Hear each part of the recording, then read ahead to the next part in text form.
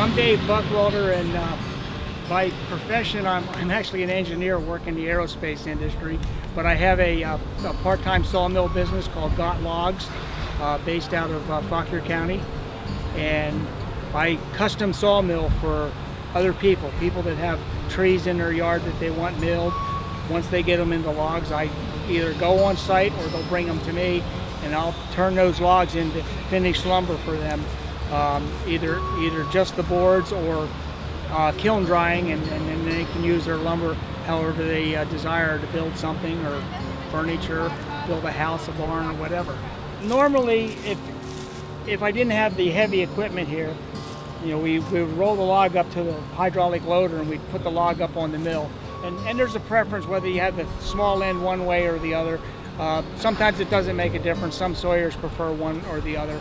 The idea is to position the log for your first cut where you're going to yield the best clear lumber. So if there are any knots or defects, you want to rotate the log using the rotation claw on the mill to get that where that defect or that knot will be on the very edge of a finished board when you end up milling through, so that it's not in the middle of the board. Or because what will happen is, because that knot goes all the way through to the center of the log, every board on a given side of the log would have a big knot in the center of it. So the goal is to get that on the edge of the board when you're milling, if there are knots in the log. You position it or mill it depending on what the customer's asking for. If the customer wants really wide boards, that compared to, say, he wants everything at 4 inches or 6 inch wide, you go back to the size of your log.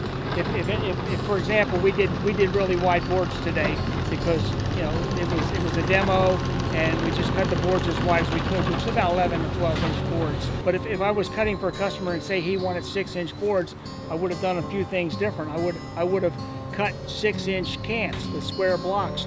Whatever the width of the log is, I would have came down 6 inches and had a 6 by something, and I would have set that aside and did another one of those until I had as many of those as I could get out of the log, and then I would load them all back on the mill together, and I could cut 3 of them at once and make 3 6 inch boards in a single cut then off of the edges of those, because the vertical cuts would already be there.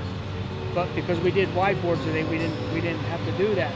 But sometimes the customer wants a specific width, sometimes they want whatever width the log will yield.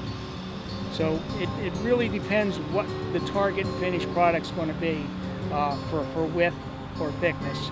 And if it's for thickness, the mill has the computer set works on it, and I just set it for whatever thickness boards, and it calculates for the blade loss and everything, so the boards are consistently the same thickness all the way through.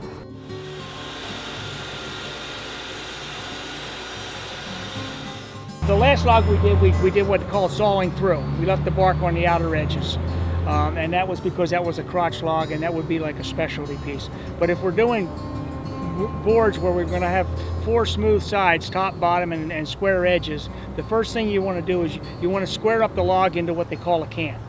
So whatever the square is.